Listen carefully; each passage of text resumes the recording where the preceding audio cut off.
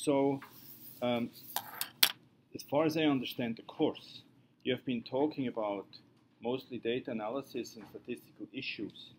And I thought it might be useful to also make some comments from the data side. Because when you work on data as they are presented to you from the data analysis point of view, there's a lot of things to consider: where the data come from, what the data means, and so on. So this is the title, Some Considerations from the Data Generation Side. So first I would like to put this a little bit in context where we are in this proteomics field, and then I will try to make, if time allows, some specific comments on 5 distinct topics. So first I would like to put this proteomics field where we are now a little bit into perspective. We probably all have seen this picture or remember the time when, even the precise date, when the draft of the human genome sequence was announced by, at the time, President Clinton and Prime Minister Tony Blair. And with this announcement came very specific expectations. And these expectations were predictions what scientists would be able to do with this genome sequence. And so they're listed here. This is original text from the US government press release. And it basically says one should find better biomarkers to alert patients that they're at risk, to reliably predict the course of disease, so make projections how a person's health status will evolve, to diagnose disease more precisely and make it and find effective treatment, and then develop entirely new treatments. And the idea was that these monumental achievements would be generated or would be apparent directly from the genomic sequence, and not the genomic sequence of an individual patient, but from the genomic sequence of this draft. So I think we would now say, in hindsight, that this was probably overambitious. I think very few people would go and say, I get a genome sequence, any genome sequence, and predict any of these things out of the sequence alone. But what then happened, I think, what was triggered, is this enormous decay in cost and enormous explosion in speed, so that now one does not need to rely on a generic draft genome sequence to learn something about biology. Of course, we have learned a lot also about the genome and its organization from the original draft. I'm not saying this was not useful, but in respect to these predictions, I think that this was too ambitious. But now we have obviously reached the time when we can sequence virtually everyone, even if they have a relatively small laboratory, sequence whole genomes of cohorts of individuals. So I think the genomics revolution that we're in the midst of it, where we're in the midst of it now, did not necessarily come from the initial draft, although this was certainly informative and a monumental achievement, but from the practical attempt to achieve the goals that were stated. This came from the fast, accurate, and highly reproducible measurement of thousands of genomes, GWAS studies, transcriptomes, now even down to the single cell level. So we, in the field of proteomics, we of course always follow things with a good time lag, and this gives us the opportunity to observe what other fields are doing, specifically genomics. And so we are in this field of proteomics, and we thought that we would learn from these developments, from going from a draft to rapid, highly accurate, and relatively cheap remeasurement of many samples. And so a while back, we proposed in a review, where we reviewed the general landscape, that it would be useful for the field of proteomics to also achieve a map, which would be a reliable map, which would contain the information about all the proteins of the human body, for instance, the human one, and then use this map as a guide or as an aid to then do repeat measurements at high throughput and high degree of reliability. So the first part, this mapping has been going very well. So this is a project we started when I was at the Institute for Systems Biology in Seattle, and it has continued since. And there are several other projects, for instance, also by Mike Koss, which have similar objectives. The objective simply was to say there is a lot of laboratories worldwide that do discovery type proteomics. They generate a lot of data, and by the way also burn through a lot of money, and it would be good to capture the ensemble, the cumulative information in these data sets, and not just the partial data sets that eventually end up in a paper. So the idea of this project was to ask scientists around the world to generate discovery proteomic data, to donate the data, the raw spectra, and then the project simply was to integrate this in a database and to search the data cumulatively to see what fraction of the proteome this cumulative data would cover. So you can see here, this is just a curve of data that's been submitted, that there is an enormous increase or really massive amounts of data that are now deposited in these databases.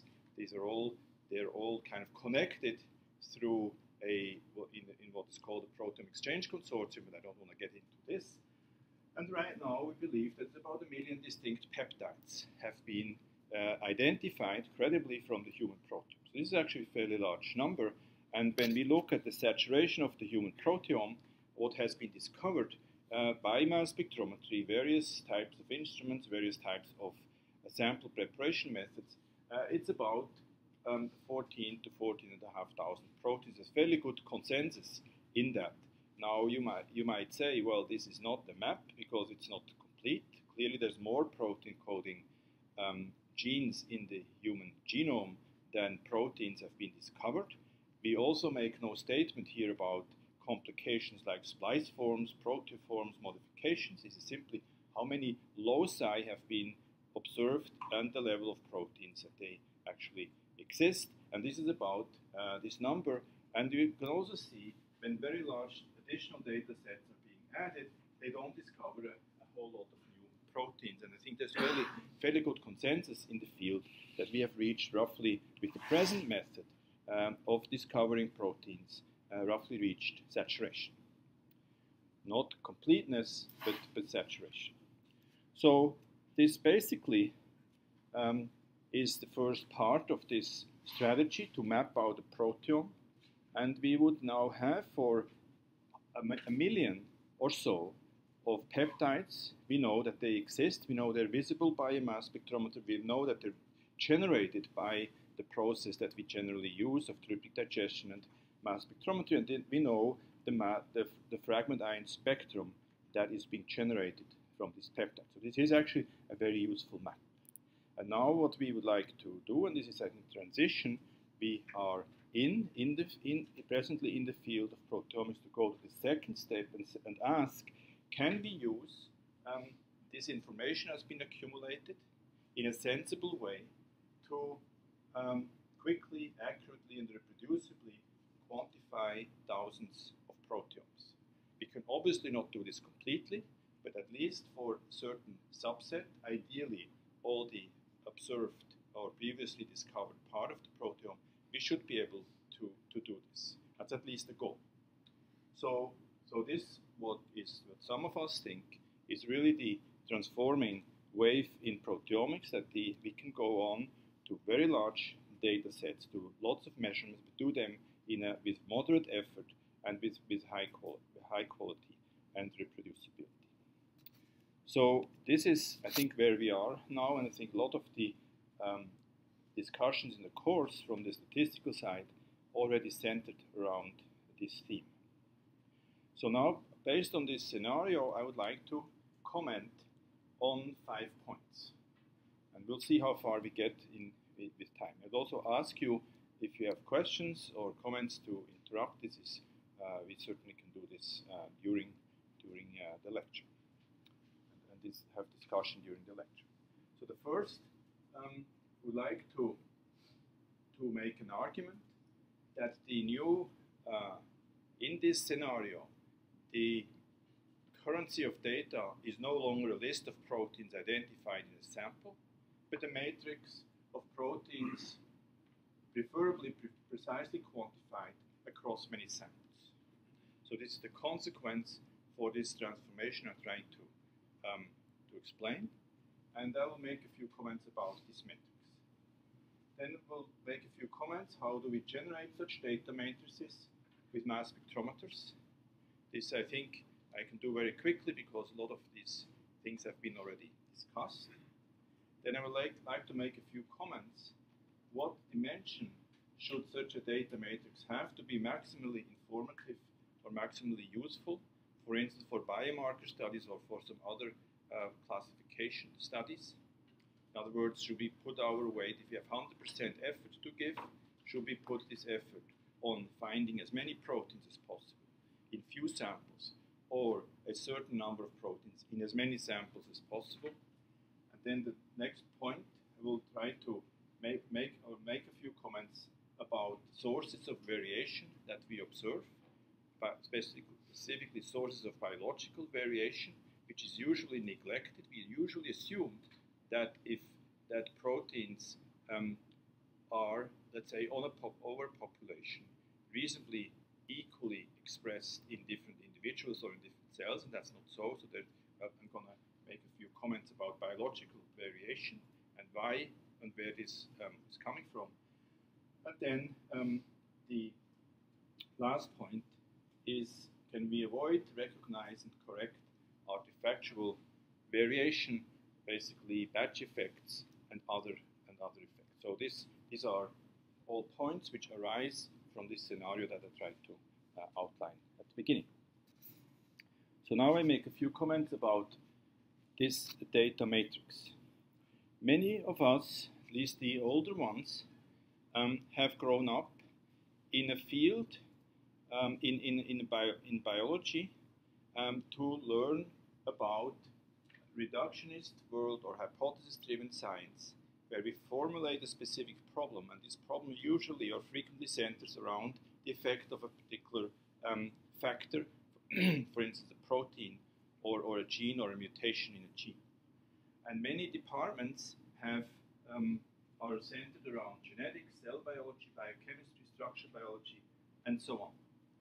And these have been extremely effective in a hypothesis-driven way to learn a lot about biological processes and to identify molecules that have specific functions. For instance, in the field of metabolism, you can go to a computer and a computer will tell you basically for every biochemical reaction, every metabolic reaction, which enzyme is catalyzing this reaction, what is the product, what is the adduct, what is the catalytic constant, and so on. So a huge amount of information has been accumulated. It is, however, in some level, this approach is in some level limited, because while you might learn a lot about a specific metabolic enzyme or a chromatin remodeling complex, all these operations, of course, occur in a cell at the same time, and many other operations or functions happen. And what is difficult to establish with these reductionist approaches is the connections between different molecules, reactions, and what's usually referred to as pathways or networks. So if we want to find a specific factor, for instance, a factor that is stimulating a cell to grow, and we know that this factor is a protein, then the classical discovery proteomic methods have been very effective and continue to be effective, because we need to discover, in this scenario, a protein that has a specific function, for instance, a growth factor, an oncogenic factor, or whatever the case may be. For that, this matrix discussion does not really apply, because we're looking for, in a sample, for a factor that has a specific tractable function, and there it means we need to discover as many proteins as possible in that specific sample. Of course, usually there's some control samples to see whether which factor actually that is discovered has the specific function. But more recently, I think driven mostly by the genomic revolution, there has been the big data world or data-driven research where we generate data sets of this matrix type, usually or ideally in suitably structured cohorts. For instance, in the clinic, such a cohort might be a cohort of patients with a particular disease and suitable controls. And then we would do measurements, and through some of the methods that you have learned or will now learn in this particular module, we try to find constellations of molecules that have a certain association, for instance, with the disease, phenotype, or some other function. And here, the important thing is we can collect large proteomic data sets. We can have many which are supporting this type of analysis, but we then basically augment the picture I showed before, how many biological research departments are being structured with the classical hypothesis driven by biologists, with new type of biologists, which are the data-driven biologists who work with large amounts of data. And the usual and preferably with well-structured large data sets. We learn here the behavior of a system from the large data set, but I think the main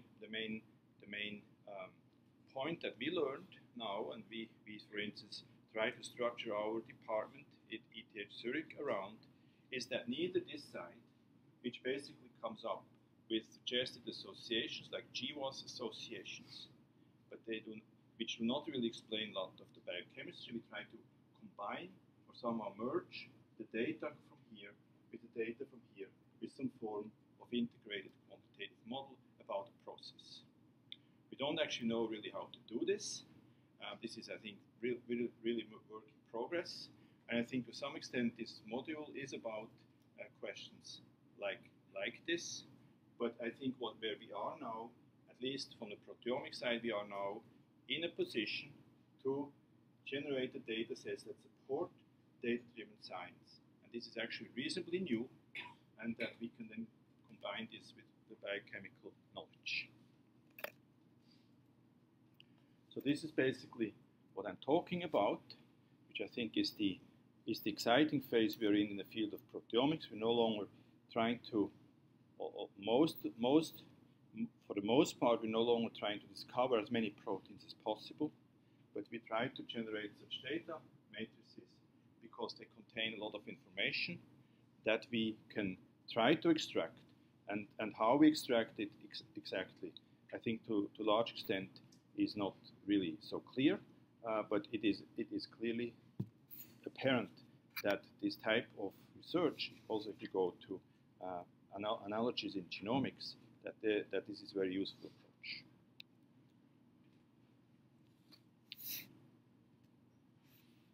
Okay, so now, so I tried now in this first point here, I tried to explain why we are interested in generate such data matrices, and because they support a different type of analysis, a data-driven way of analyzing. Prototypical example would be biomarker studies or clinical classification, but of course it goes much further into also basic biology. Now I'd like to make a few comments. How do we generate such data matrices by mass spectrometry? So I think I'm going to go quite fast because much of that has already been, I think, discussed, will be discussed further, but I think it's important also to put this a little bit in perspective of this lecture. So this is where we would like to go. We would like to be able to have many, maybe thousands of different conditions of samples and generate reliable and highly accurate data sets on the proteome from each one of these samples. So we would like to have a data matrix with very few missing values and very good quantification. So we would like to quantify, ideally, all proteins across all conditions, but we can't. So if you work or have colleagues who work in the field of transcriptomics, this is largely possible. This is been through the enormous advances in next-generation sequencing. I think one would be, most people would agree, that if one sequences deep enough, one will eventually get enough reads to discover and quantify virtually every transcript that is in a human cell or in a tissue. But in proteomics, we can't really do that yet. And I think we're actually quite far off because the proteome is at many levels very complicated, and some of the nice tools, for instance, amplification, of course, we don't that apply to genomics, we don't have available in the field of proteins. We basically have to measure what we extract. So now if we accept grudgingly that we cannot do the optimal experiment, we can do somewhat suboptimal experiments, but that still fulfill our needs. And I talked about two needs. The one is to discover proteins in one or a few samples, and the other is to basically go over in that dimension with high reproducibility across many samples, for maybe not all proteins, but at least a reproducible subset. And to achieve that, essentially two types of proteomic approaches have developed. In both of them, there's lots of variation of the methods, but one is intended to discover proteins in a sample, and the other is to systematically and hopefully accurately quantify sets of proteins across many samples. So the one would be to go as deep as possible here, but have relatively few samples, and the other would be to go as broad as possible here, but to have as many proteins as possible, but the number of proteins is somewhat limited at the moment. The one going down here is referred to as data-dependent analysis or discovery or shotgun proteomics. The one over here going in this dimension is usually referred to as targeted proteomics. More recently, has also been, for reasons which will be discussed, I think also later on, as peptide-centric analysis as opposed to spectrum-centric analysis. This is terminology that actually was largely coined by Mike, because I think it's very appropriate terminology. Whatever we do, we always start with proteins, but we don't actually measure proteins. There is, incidentally, a field of proteomics which attempts to measure directly the intact proteins, referred to as top-down proteomics. This is not really discussed here because it has its own issues and also data and technical issues, and it is at the moment not at the same level of maturity as this bottom-up proteomics approach that we discussing here. So all these bottom-up proteomic approaches have in common that we start with proteins, usually a mixture of proteins, that are digested, usually with trypsin, and then peptides are separated, ionized, separated by reverse phase chromatography, ionized by usually electrospray ionization source, and then spectra are being generated, so particular precursor peptides are selected, and then they're fragmented. And the currency of identification is always fragment ion spectrum of a peptide. So all methods basically go through these steps, but they do it somewhat differently. A very important issue that we don't have time to discuss, but which is always complicated, it's basically not resolved at a fundamental level, and it's also the source of a lot of problems and false positive results, is the inference of the proteins that supposedly are in the sample based on the peptides that are correctly identified by a mass spectrometer and suitable data analysis tools. So here we are on pretty safe ground. We have a protein sample, we generate peptides, we generate fragment ion spectra of individual peptides, and these peptides can be actually very, very reliably identified today.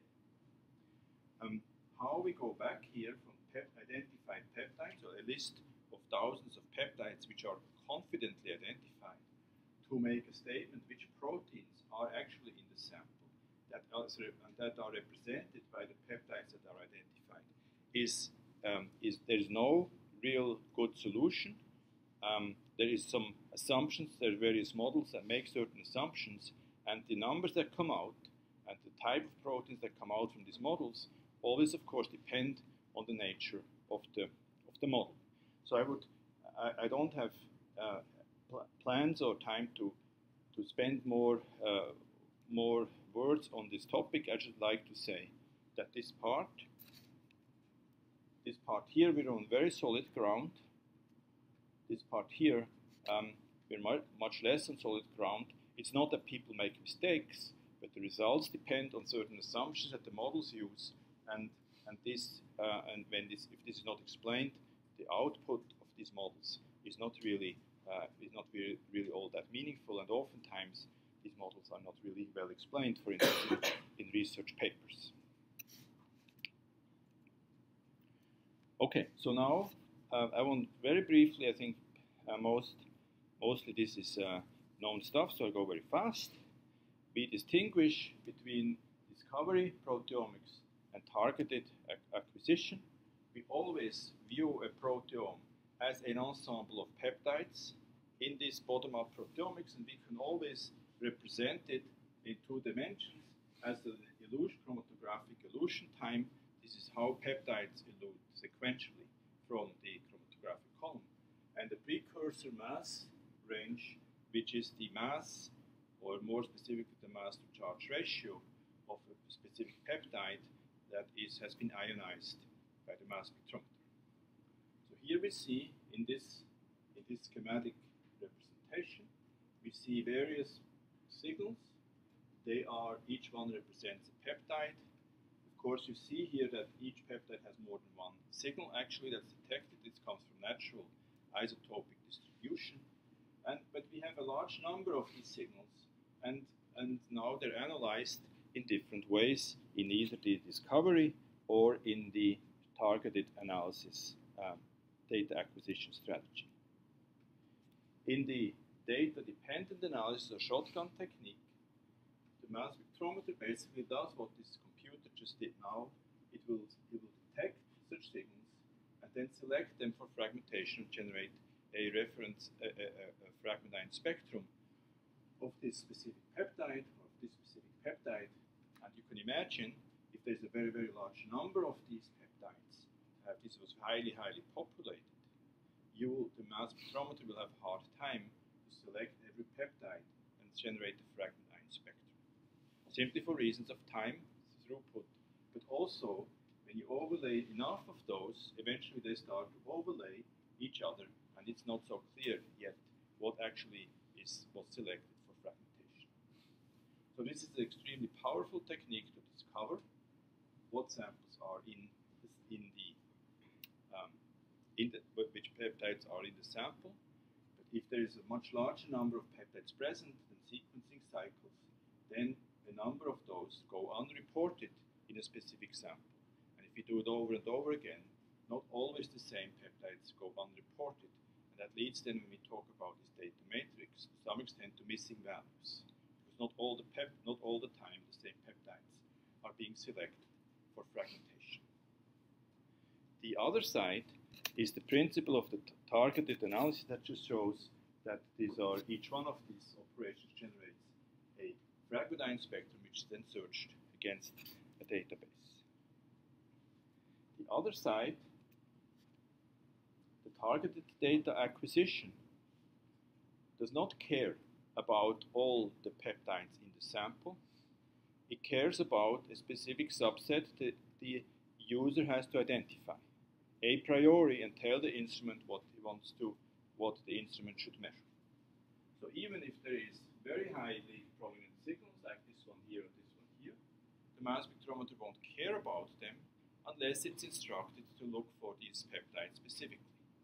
And the way it does look for these peptides specifically is that the operator says, I'm expecting in my sample a peptide with a particular mass, for instance 651, and I know the sample is, the peptide is in there.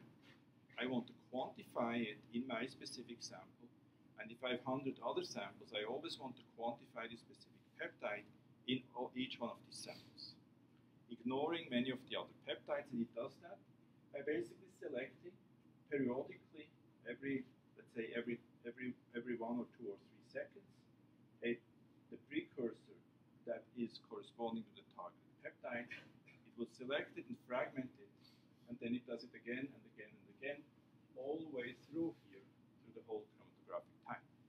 So if this peptide that we want to target, that has a certain precursor mass and of course sequence, is actually in the sample, it has no way to escape detection, because the mass spectrometer will always measure this peptide again at a time frequency which is much faster than the chromatographic peak illusion that this peptide might have, which is basically given by the boundaries of such a peak. So we see we have multiple measurements of the same peptide. And when I say measurement, it selects these peptides based on the precursor mass, and then it fragments them in a collision cell and records either a whole fragment ion spectrum, or it records or it measures only specific subset of the fragment ions which have to be also predetermined. If it measures the whole spectrum, as is shown here, schematically, then this technique is referred to as PRM, or if it measures specific fragment ion signals that are predetermined and describing specifically a peptide, the technique is referred to as SRM, or selected reaction monitoring.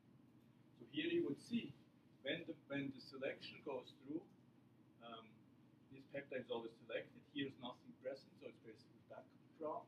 And then in a PRM experiment, eventually this peptide is detected, it peaks, and then it goes away. But every time the same spectrum is basically being generated, and then one can reconstruct a chromatographic representation of the fragment ions that are coming from this peptide. So we don't get just a random fragmentation of the peptide somewhere in the elution time of the peak. We get a reconstructed ion chromatogram for the precursor, but also for a number of characteristic fragment ions. And so each curve here will be one particular fragment ion derived from the target peptide. And we have a multitude of such fragment ion traces, and if they all covolute, if they have the right mass, if they have the right retention time, and the right relative abundance, we can be absolutely sure that the peptide that we target was actually present in the sample, and the intensity of these signals represents the quantity of the targeted peptide.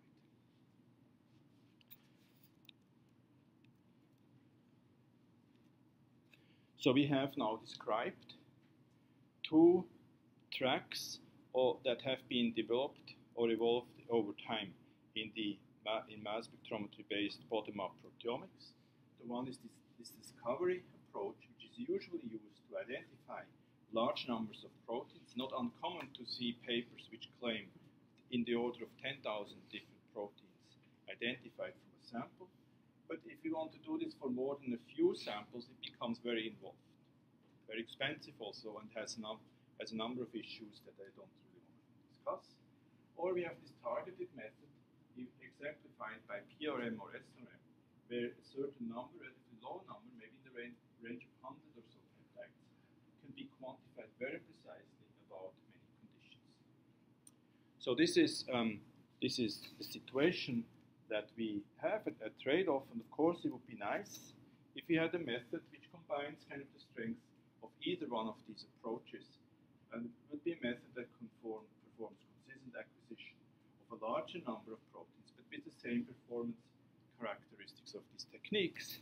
And this technique has been developed over the last, let's say, 5-6 years, or various approaches to this, and this has come to parallelization. So again, we could look at genomics and ask how did genomics manage to go from a monumental effort to generate a draft genome sequence, to basically being able to sequence a genome, even a very complex genome like the human one, in a relatively short time and with moderate effort. And the secret word for that that made this possible is parallel measurements.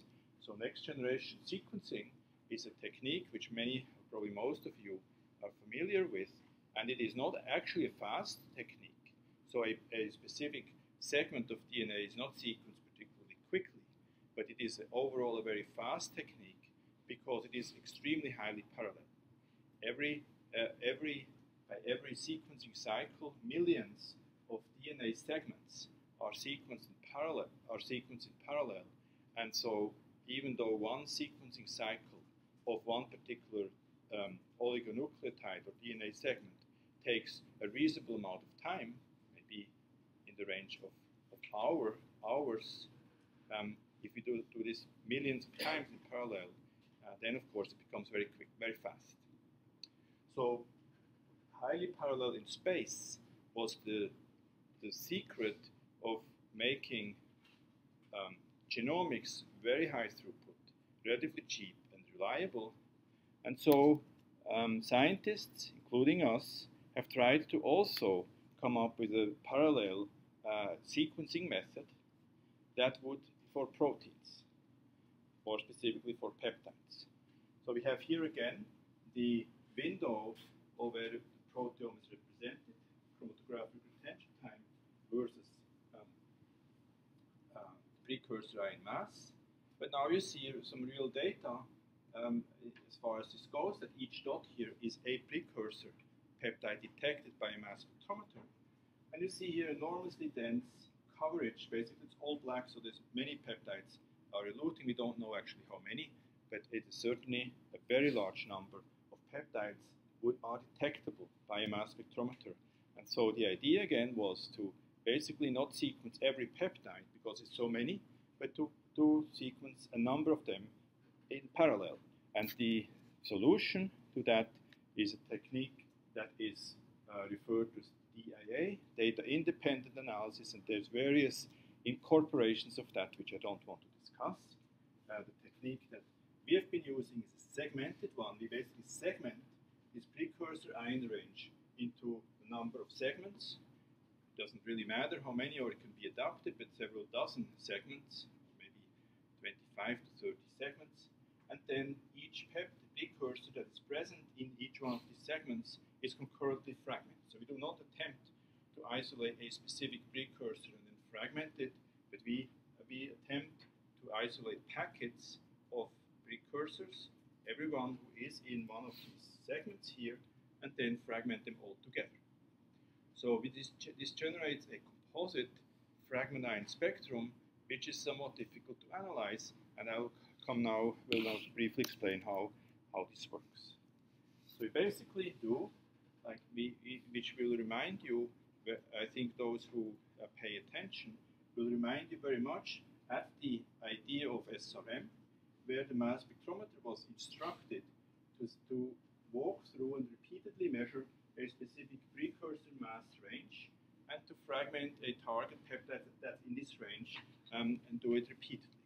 Here now we do not specify a specific peptide precursor mass, but we simply specify ranges, but the mass spectrometer will select the same range over and over and over again, so that overall, at the end of the data acquisition,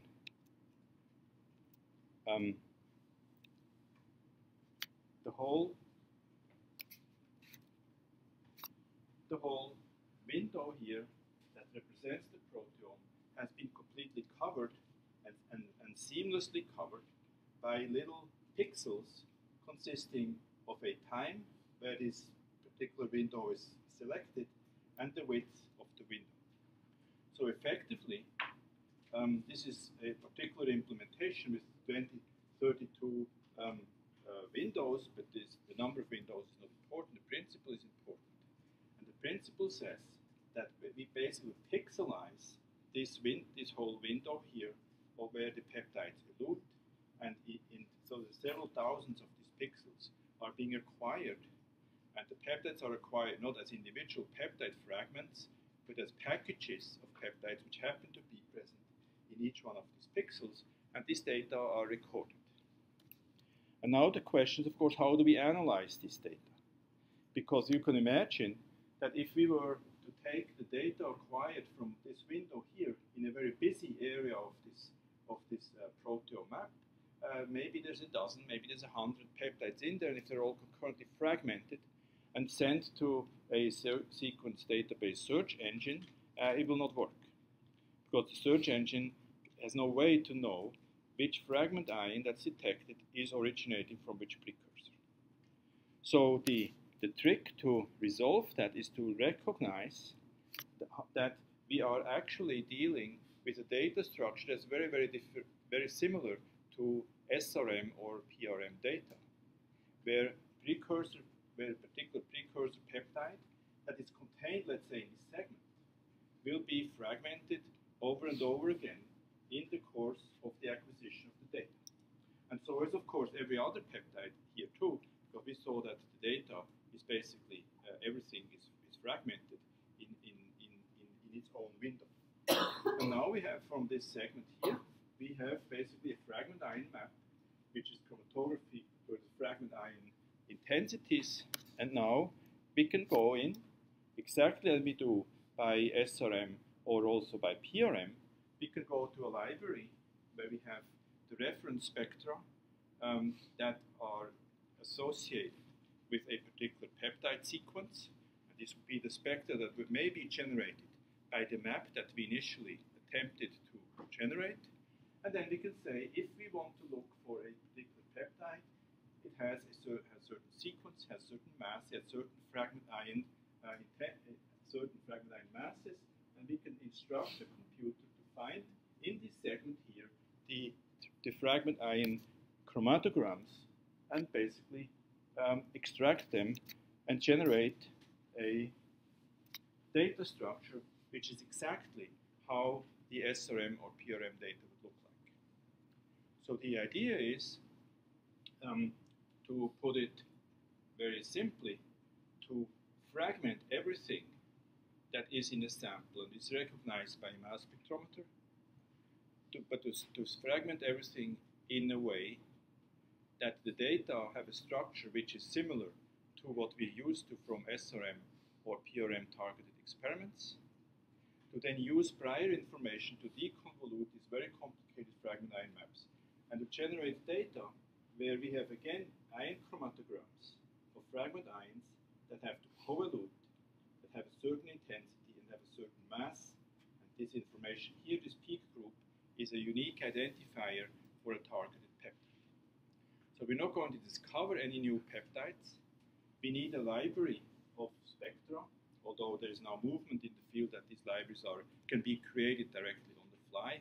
I don't want to go into this for reasons of time. But in principle, we need to have some form of prior information. And we search then, based on that, that's why the term peptide-centric is such a nice term. We have a peptide, and we center our analysis around this peptide, and we basically ask the question, is in this data set the peptide based on the prior information, its mass, sequence, fragment ion mass, fragment ion intensities, and so on? Is there a signal group which uniquely identifies this peptide in the data set? And if this is the case, then we can say we have found this peptide, we know it's in the sample, and it is a certain intensity which reflects the abundance or concentration of this peptide.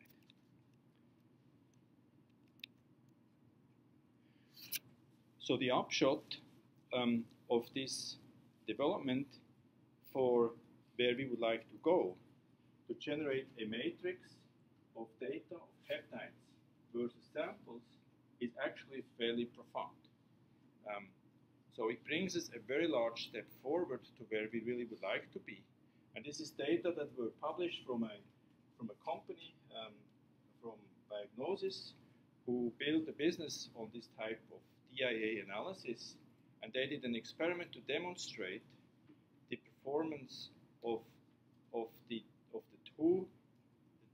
data discovery approach and this massively parallel targeting approach on the same instrument, on the same sample. So they basically generated a sample, it's a lysate of a human cell line. They injected this into this by LC-MS on the same instrument, and they operated the instrument either in discovery mode or in this DIA mode. Everything else, same sample, same instrument. The only thing is how the instrument is being run. And they did it some 25 or so times. And here we see in red the data from the DIA, and in blue the data from the DDA, from the discovery mode. And what we see here is the accumulation of number of peptides that have been seen in 1 out of 1, in 3 out of 3, in 9 out of 9, or 24 out of 24 repeat analysis of the same sample on the same instrument. And we see that because the DDA instrument is not consistently measuring the same peptides, it measures the same peptides, measures the peptides very reliably, highly confidently, but it does not sample always the same peptides, and we generate a data matrix that has lots of missing values, which is reflected here in a decrease of the number of peptides that are consistently measured. If you have a cohort of samples, and this is only 25, you can imagine if you had hundreds, then the number of peptides consistently measured across the whole cohort would further decrease. And the DIA method, which they call hyperreaction monitoring, which is basically the same, a different name for the same thing, stays quite nicely up there. I mean, it's not perfect. There's issues which I think Mike will discuss tomorrow about scoring and confidence of scoring. But basically, the number of peptides consistently identified is considerably higher, and this manifests itself in this graph as relatively few missing values. Yes?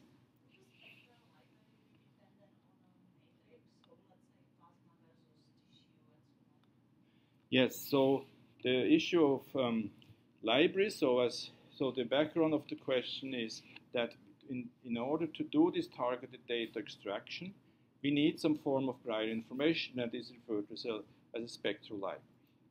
And so there is several ways how to generate these libraries. They can be either generated from the type of sample that one would analyze. This is probably the best, cleanest way, because we then would have basically a representation of the spectra from the sample. Or one could make basically a pan-human library which contains spectra for, let's say, the whole species. And this has been investigated now fairly intensely, and actually Mike from Acosta's group and our group are finalizing some kind of guideline or at least analysis of this issue. The upshot is that either way is fine. One has, however, if one uses a library that has many more entries than peptides that are present in this sample, one has to be fairly careful to minimize the inflation, which is a result of multiple hypothesis testing. But I think this has been quite reasonably worked out, so that if one takes suitable procedures and precautions, one can avoid an inflation of false positive if the library is much larger than the number of peptides actually in the sample. And now also there is from the group of Alexei Nezhvisky is a tool. He has developed a tool which generates libraries directly from the sample based on DIA data. It's called DIA Umpire, and it also has actually performs quite well. Yeah, you have also a question. Using this method, could you tell if there were like two serines of the amino acids apart? Could you tell which one was phosphorylated, or would it just tell you that peptide sequence is phosphorylated? Okay. So what I talked about so far is only for naked peptides. However, it has certainly not escaped us that very interesting biology is in modified peptides. And I think Jake will talk about modified peptides in some detail. The issue with modified peptides, in the case like you described, you might have one phosphate, which of course you can recognize by the mass, but you have multiple sites where this phosphate could attach. Is the question whether you have sufficient fragment ions that distinguish between the various possible attachment sites. And this can be at times very challenging. simply because, I mean, if there's no information, no spectral information, spectra don't look different, no search tool will find them. So what we have observed, and this is actually not clear how many others have observed this too, is that along the lines of the chromatographic separation, often, but we don't know how frequently, peptides which have the same backbone sequence, the same number of phosphates, but at a different site, will separate. But sometimes they do not, and it's not clear actually how often this occurs. But if it does occur, then you can use the retention time as a constraint and say peptide that is the same mass, same number of phosphosites, elutes a little earlier than the other was maybe the one which has one attachment site and not the other. But we're not actually quite sure how general this is. Probably also depends a bit on the chromatographic conditions. But what I'm saying basically in short is that if the spectrum itself, the Fragnine spectrum itself, is not sufficient, neither a DDA search engine nor a DIA search engine will find it, because the information simply is not there. But if you use a targeted approach, you have at least the option, if they separate, to use the chromatographic retention time as a differentiator.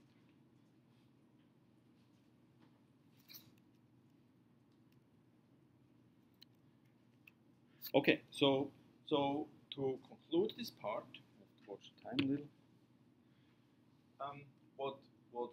I introduced these two different kind of branches of data acquisition, and now towards the end, I said if we use data-independent acquisition and targeted data extraction, there's a platform to generate this data matrix, which is very high quality. So it's kind of a synthesis of both approaches, and now hundreds of conditions are clearly feasible, and the number of proteins identified is in the range of a few thousand with modern machines.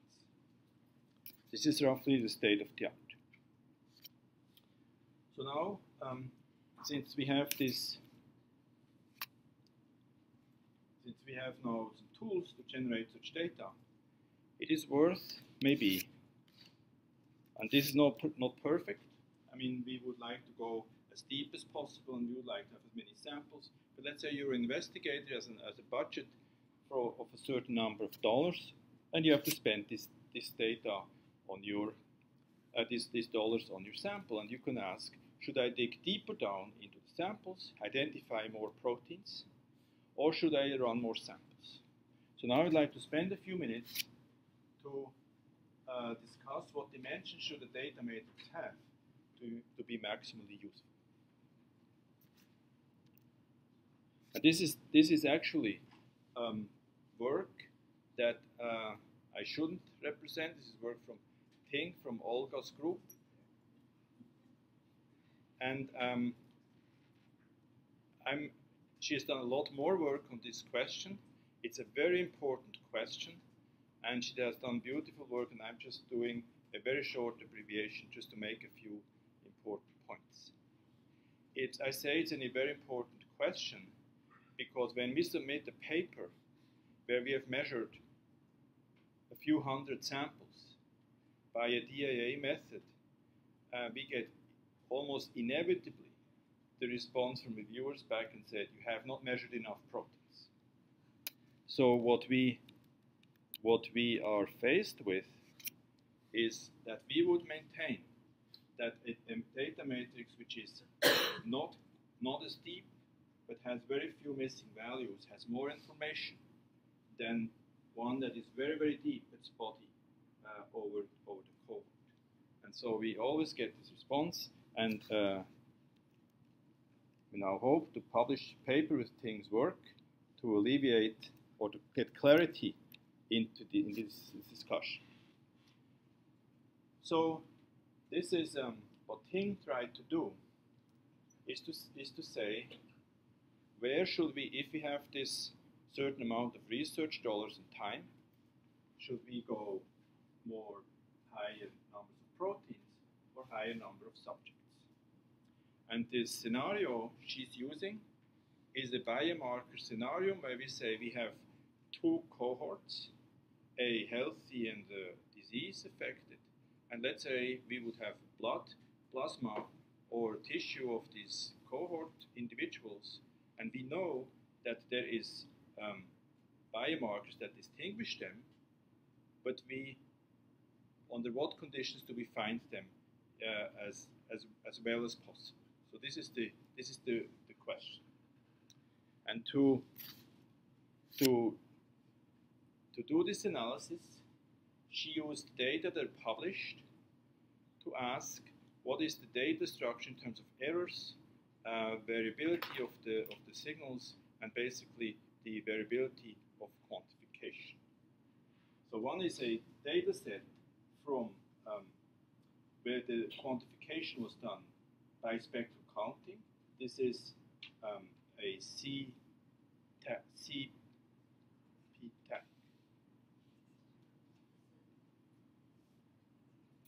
TC. No, this. So this was a proteomic.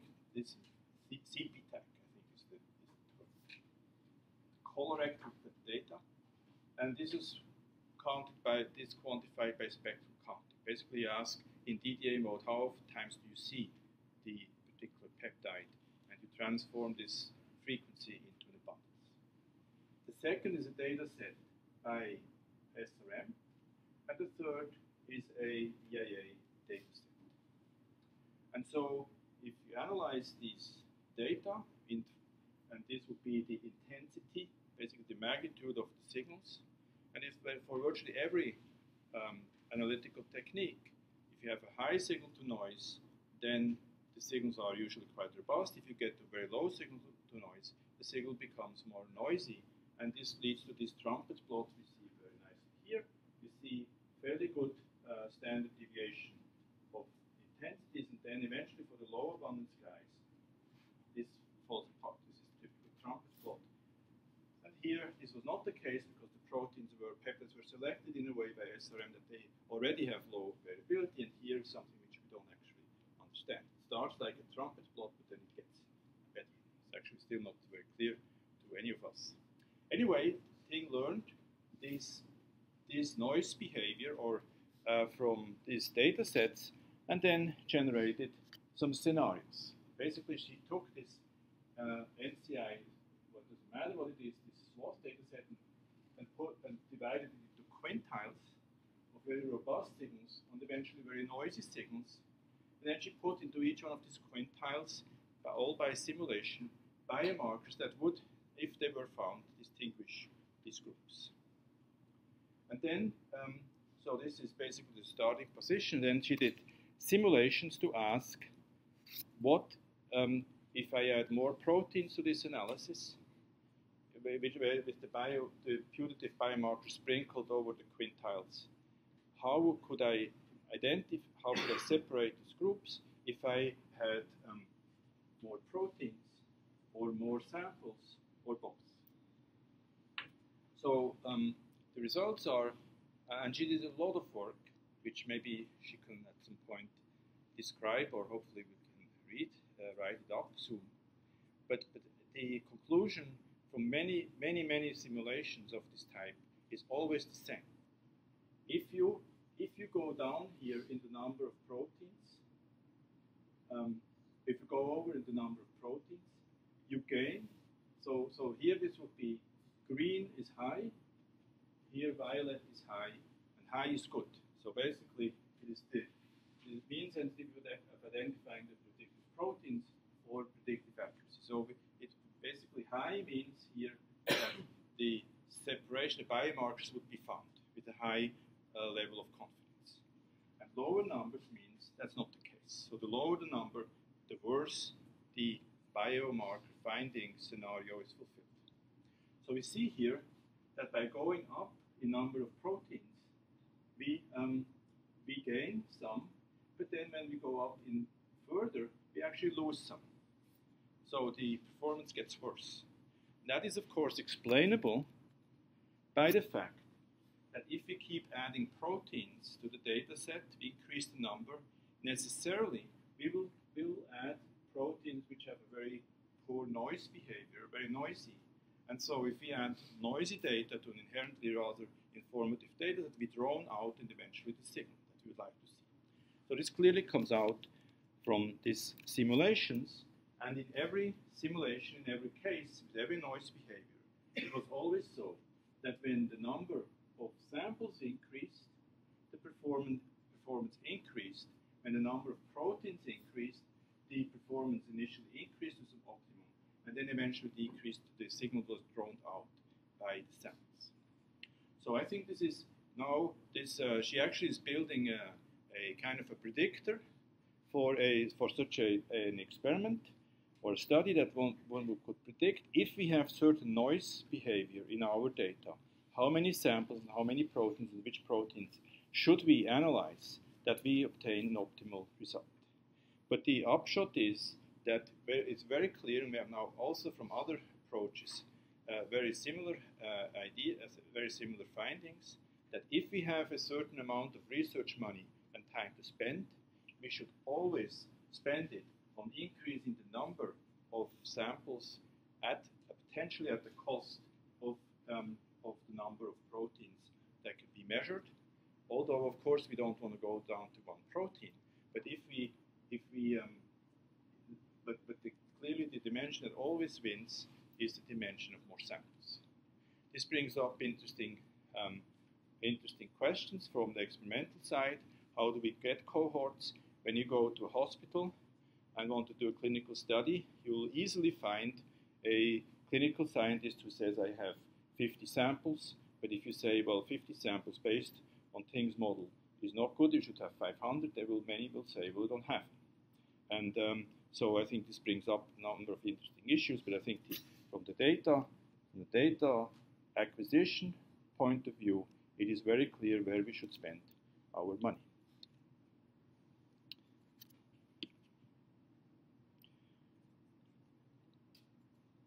Okay, now I was running behind.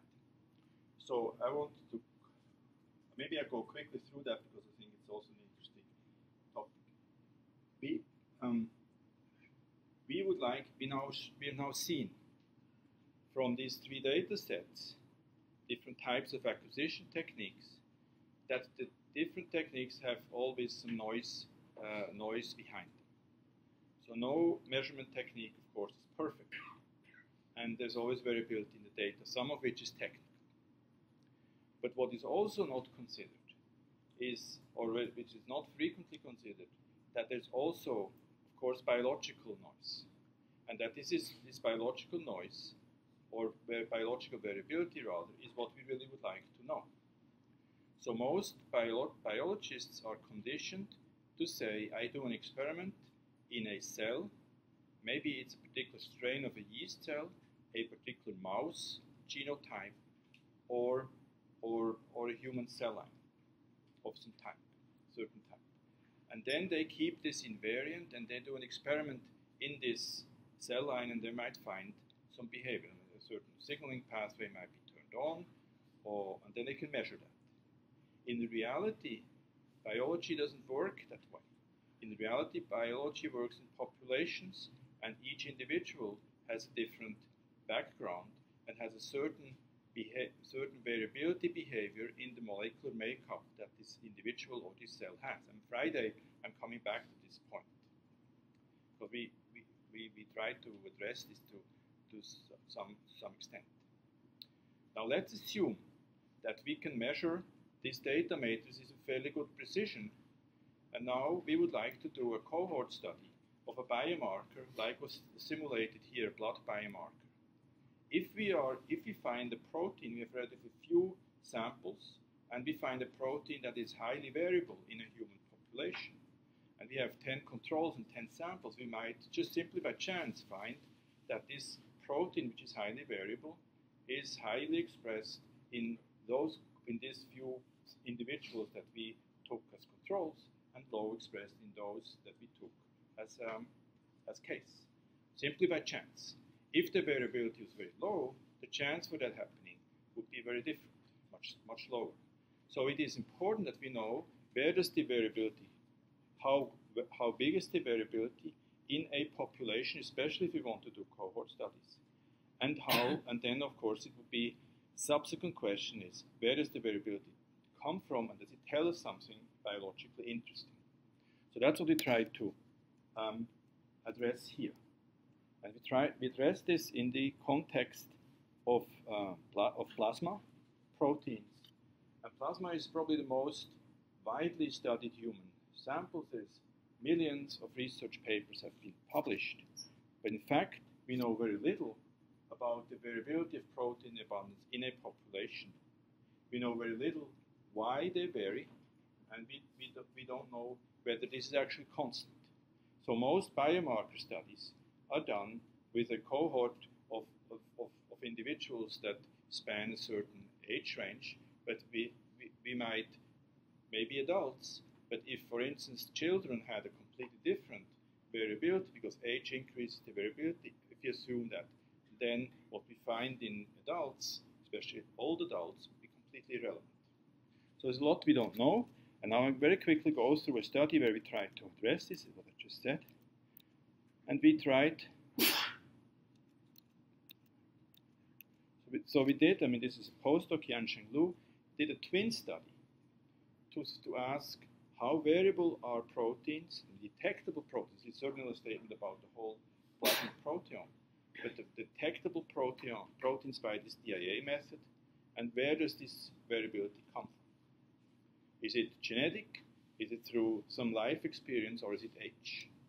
So the study was to take a cohort. This is a typical twin study design, where you would have identical monozygotic twins and some dizygotic twins, which are not genetically identical. These are, and then we were able to obtain from a cohort, twin cohort in the UK, from Tim Spector, we obtained blood taken from each one of these individuals at about 5 to 7 years apart in their life.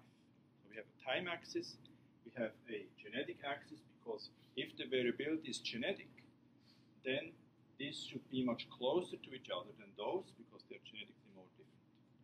So there is formalism, which certainly we did not invent, which allows us to, so this is the measurement, 36 monozygotic twin pairs, 22 dizygotic twin pairs, 2 measurements in times apart. So these were 232 plasma measurements. And then, through formalism which has been worked out, we can apportion the variability detected for each protein, whether it is due to genetics, to environment, or age. I don't want to go into this formalism. This is the data. So he managed to quantify slightly more than 3,000 peptides across these twins. And skip this, just quality control. This shows that the peptides actually have very different variability in this population, which is remarkable. There's some that are extremely variable, and we know this is not technical variability because we have repeat analysis, and some are very stable. So this is the formalism, which I don't want to get into, but we basically are able to proportion the variability that is seen for each protein across this population of some 100 plus individuals, to whether it's due to heritability, genetics, and that's due to the fact that if the variability is smaller in monozygotic twins than in dizygotics, then it has a genetic component, and it's genetically restricted. Or environment, or longitudinal effect, or unexplained. Unexplained basically means it's something else. So here we see, these are the proteins listed here on the x-axis, and these are the different colors where this variability comes from. And it's actually, I thought I was actually quite excited about this, because it is remarkable how different these various sources of variability affect the human plasma proteome. So these are proteins which have a fairly sizable genetic component, so their abundance is very tightly genetically controlled. Others, like the yellow ones, which have a lot of yellow, are those which change a lot during aging. 5 to 7 years of the lifetime, the variability already changed. Usually it increased. So now we could talk a lot about the various sources and why certain proteins might have to be more stable than others. And of course, one can do analysis. What do these proteins do and what's their function? I don't have time to get into that, but I want to make a few, just 2 points in the interest of time. Here we selected a number of proteins from papers, and each one of these papers described one of these proteins or more than one as putative biomarkers for a particular disease. And all of these have the characteristic that they have fairly strong longitudinal effect. That means the variability that is observed changes quite a lot over the lifetime, even a part of the lifetime of these individuals. None of these proteins ever made it into a validated biomarker, and I think this is probably one of the reasons. Because they were measured in a cohort which has a certain age distribution, and then when people try to validate these proteins as biomarkers, maybe they had another age distribution, and it all fell apart because basically they had a confounding effect, which is age. And so we also did the opposite, which I'm not showing here. We selected a number of biomarkers which actually made it through the very tedious validation process through the FDA, and they have very different noise or variability characteristics, and they tend to be highly determined by genetic components.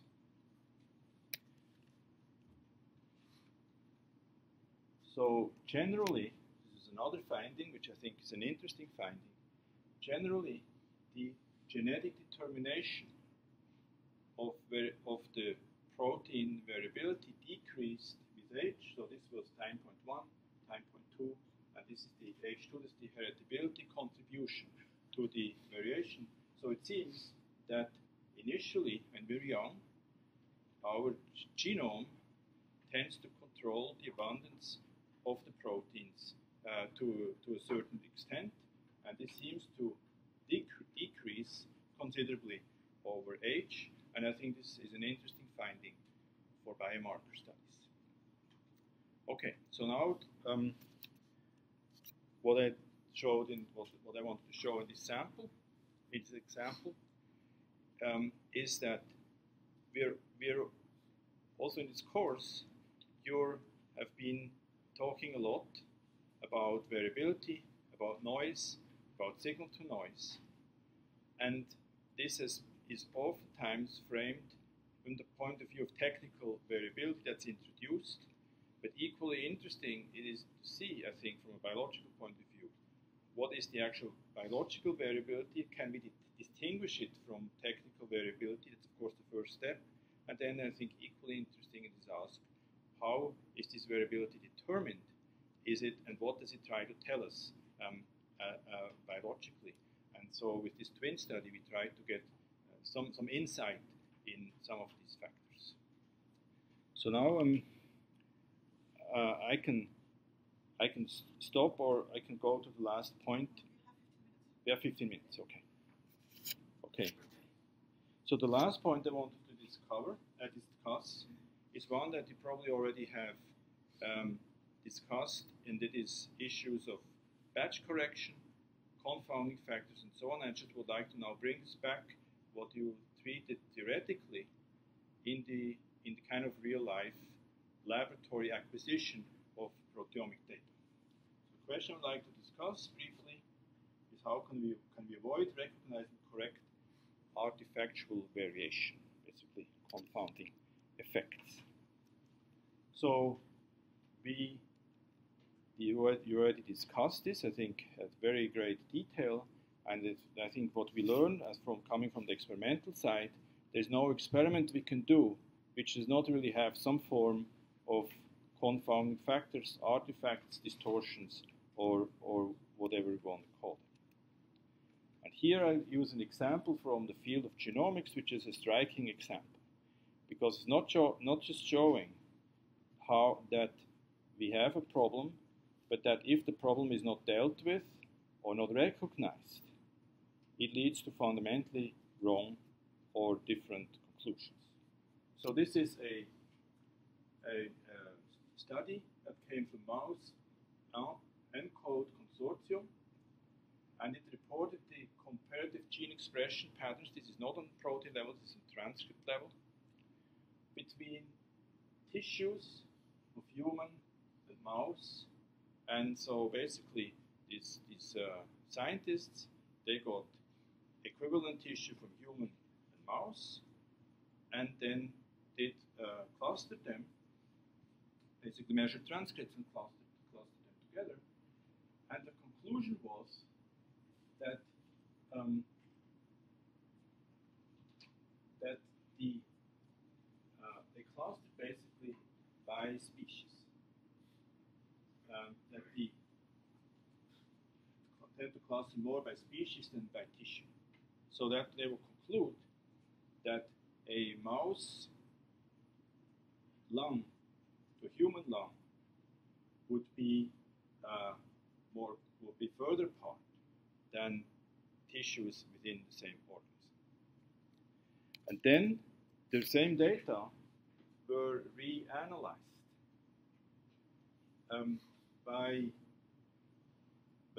because they were recognizing some of the statisticians that reanalyzed this data were finding out that these samples that the samples were run in different flow cells based on species. The samples from the species were run in different flow cells. There was an effect on the data acquisition, and when they reanalyzed this data, taking out this effect coming from the data acquisition side, because different batches were run under different conditions, the whole picture completely changed. Now the tissues were clustering together and no longer the species. So basically what this is, I think, very illustrative example, it's a drastic one, but it illustrates that if we have data that are being generated necessarily by that contain necessarily batch effects, but if we don't recognize that, then we may come up with wrong conclusions, actually fundamentally wrong conclusions. So I think you talked already about experimental design, and I don't have time or don't want to do this here because I'm also not the best qualified. But I would like to show now in a real life example from this DIA world, where we were exactly facing similar issues like this ENCODE people, and the experiment was the following: we have two cell lines. Prostate cancer cell lines doesn't really matter what they do, but they have different classes of prostate cancer. One is castration resistant, one is not, and so these are two kind of forms of prostate cancer, and one is responsive and one is non-responsive to a particular drug that's used in the clinic, an androgen receptor inhibitor. And so we wanted to do a classical dose-response study on two cells, one responsive and one non-responsive, to find whether the responsive cells behaved very different or somewhat different or identical to the responsive cell, and whether we could find molecular patterns that distinguish them. So the experimental design was to take two cells, to have a concentration dosage curve and have a time curve, and this ended up, even though we only have two cells in one question basically, with a fairly high number of samples, 216 samples. So this, for proteomic standards, is a reasonably large, not super large, but a reasonably large cohort, and we analyzed this by swath mass spectrometry. So we were as careful as we could with batches for processing, with blocks where we randomized things around, and then we were very happy that we were able to generate data on these more than 200 samples, and there's close to 5,000 proteins were identified in every sample, not quite in every one. You see here, these are the proteins consistently seen 100% or 80%, 70% of the samples. So from our point of view, this is a very nice data set. And then we talked with some statisticians, and we asked, now I'm coming on somewhat slippery terrain for my for my for my knowledge base. But we asked now, what type of effect would we be able to see from this data? So I could not describe this method, but Olga could, and probably Tim could. So this statistician performed something which is called principal variance component analysis, the way I understand it. We simply ask which effects, if present, would be able to detect. And we can clearly see difference that the cell line has a huge effect, which is expected. Replicates have some effect, so this is not perfect. This should actually be small. And then, but things like dosage, time, and so on are basically not detectable. So we knew from this analysis, even though the actual data here look very exciting to us as data generators, that if we just use this data as such, we will not get information about the things we want to know, namely how do they respond over time to the drug. So we then looked further into this and looked, for instance, for intensities. So these were various batches, and so it's basically time progressing in how samples were analyzed, and we see that they don't, this is kind of total line current measured by batch, and we see that there's a continuous decrease in the performance of the instrument. So this is not necessarily bad. It's not good, of course, but it's not necessarily distorting the results, because you could you will simply see here a decrease in the average signal, which you could basically normalize up by some median transformation, and some proteins detectable here, where you have higher intensity, might no longer be detectable there. But this is common. It's probably quite drastic here, but that's not really. This would be fairly easy to correct, but it actually wasn't the source. I mean, it didn't correct the effect. So now I show what happens when we use the data as they came out without any correction, and what we can learn. So this is a cluster graph where the proteins are clustered against the samples. What we would expect is that we can certainly separate the cell lines, which actually we did. So this would be the cell lines were separated very nicely, but this is not an interesting question. It's basically useless. And we would expect that the biological replicates, which are shown here in gray or yellow, this line here, they should be always 1 and 1, 1 and 1, 1 and 1, because the replicates are next to each other, should be anyway, and that's not the case. So basically what we see here, these whole blocks of replicate 1 and then some replicate 2, replicate 1s. So clearly we lost information that is biologically relevant. We can make a trivial statement that we have two classes, which is what we know. We have two cell lines, but what we really would like to know, how they respond to drugs, we cannot see, because not even the replicates go with each other, so it's too noisy. And then various people tried various corrections, and this is a very simple batch correction, mean centering. That's what we would attempt to do by this continuously decreasing intensity, and it actually didn't do a whole lot. So we can still see here the two cell lines, they're still perfectly separated, which is not useful. Biological replicates here is slightly better, but not really much better. So we still would say that when we would like to find a relatively small effect on this proteome, which is biologically significant, we will not see it, because it's still too noisy. And then so various attempts were undertaken, and this one here is from a sabbatical visitor, Theodora Katsilas, who's a Greek statistician, and she basically used a much more sophisticated batch correction, which used each one of these blocks as individual. And so the upshot is that now, when we look at the biological replicates, it is not perfect, but in over fairly large areas, we now see always one after the batch, repeat 1 versus repeat 2. Of course, since they were run fairly far apart in time, in the real time. So this would indicate to us that this was so far the most successful approach to deal to batch correct in this data set. And now we can start to look, or at least we attempt to look, for biological signals. So the reason I brought this up is because I thought you would have already discussed various of these aspects of confounding, batch correction, and so on. And what we learned the hard way from here, if you live in the real world of acquiring data in a laboratory, we learned that there's various types of effects that require different solutions. We learned, for instance, another study which I don't show, that this simple decrease of intensity of the instrument, or let's say sensitivity of the instrument, is not really a big deal. You can correct for that by some mean transformation actually quite well.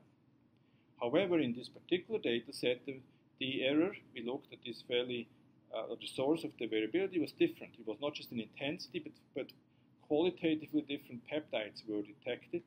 And this is probably the case that in one batch or over a certain time, the digestion was not as reproducible or not the same as in another batch, and simply transforming the intensities did not work because you were transforming the wrong thing. So we had to go back to learn what was the source error, and then to try to find a more sophisticated correction exercise. So I think what I conclude from this is, certainly for our work, is that we want to be extremely careful with trying to avoid these batch effects from the beginning by being, of course, documenting and being as reproducible as possible.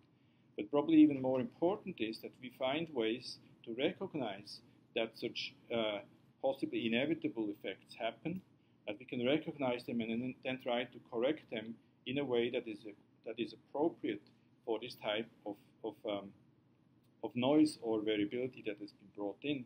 And certainly for us, these were new insights, and I think for many proteomics labs this would be the same.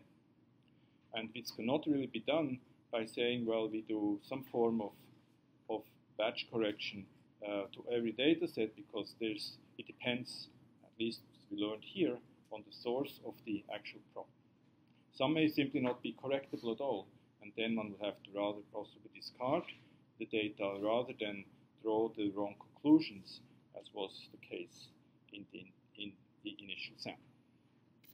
So with that, I would like to stop here. What I tried to discuss is basically the point of view from the data generation side, and that even though you learn a lot of statistics and analytical techniques, I think it is always a good idea to also look at the data generation side and try to understand what the issues are that come from the data, because none of the data sets that you will ever analyze are actually perfect. They all have flaws, they all have difficulties and challenges, and I think the more one knows about also the source of the data and what they actually means, and what issues are associated with a particular technique, the more likely it is that at the other end something meaningful will come out. Thank you for your attention. I'm happy to answer some questions if we have some time.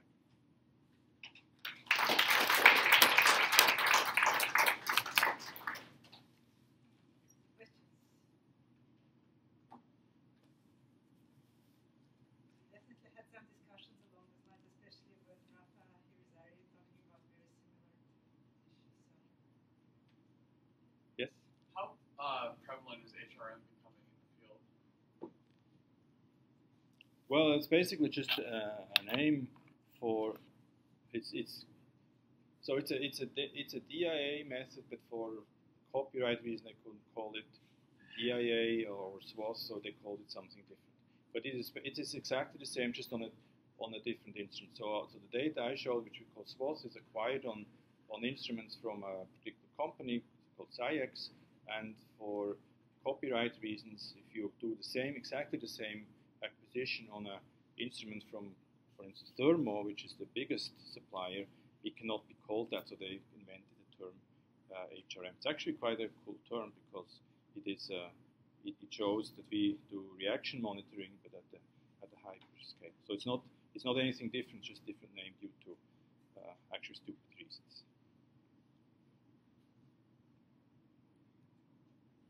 Yes? In the twin study, you showed that age can affect the level of proteins. If you had a large enough sample size and you adjusted for the age, would that correct for that underlying? So we're not actually saying, just to correct, we're not actually saying the age determines the abundance, but the variability. Yeah. That's observed in this twin population. So yes, I do think that one would need to factor this in if one wanted to go to FDA. And now that we know that this is an issue, I would certainly construct such a study. If I wanted to go to FDA for approval, I would probably construct it with a validation cohort of maybe different ages or a broad range. But in some way, I think one should factor this in, because I think this is exactly why these selected examples that we selected just randomly out of the literature, they all failed. And I think this is plausible that the reason they failed is because the age contributes so much to the variability. Then I think through the criteria applied from validation cohorts, you would never make it.